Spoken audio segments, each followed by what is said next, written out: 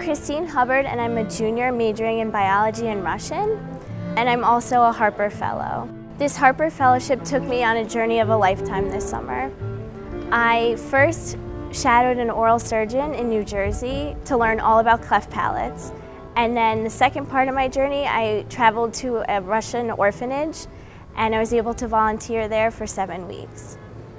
You would get closer and closer, and you would just see all the poverty that is the orphanage.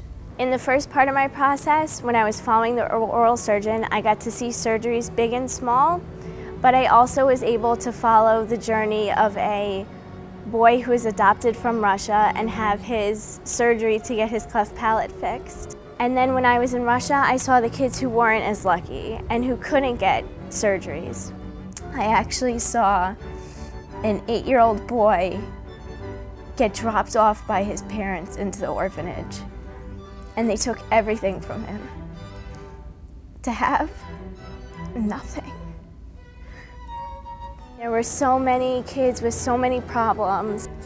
They would constantly stand at the fence and just peer out, hoping that someone would drive by and take them home. This experience was life-changing. I know that without it, I would not be the person I am today. All I want to do is go back to Russia. I want to go back to my orphans. I feel like I'm part of their family. Within being there 2 weeks, they started calling me Mom.